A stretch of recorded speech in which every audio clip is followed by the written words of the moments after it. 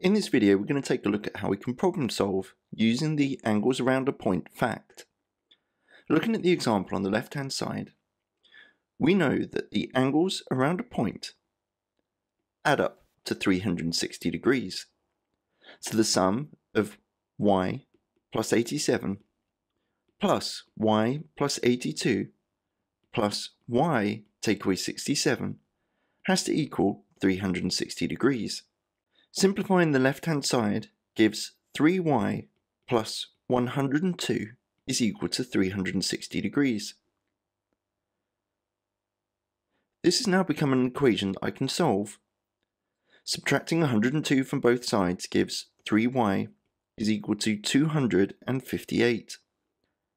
And then dividing both sides by 3, y is equal to 86. Pause the video here and have a go at the question on the right hand side. When you're ready for the answer, press play.